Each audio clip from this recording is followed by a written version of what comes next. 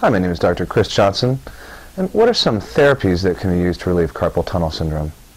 So there are several different therapies, including electrical stimulation, which will help to reduce swelling, irritation, and muscle spasm, not only in the wrist, but also upwards of the arm where there might be some additional symptoms causing the wrist pain. However, ice is an extremely important modality to use with the carpal tunnel to decrease swelling and inflammation. Heat generally would be contraindicated and not a good idea to use for most carpal tunnel problems.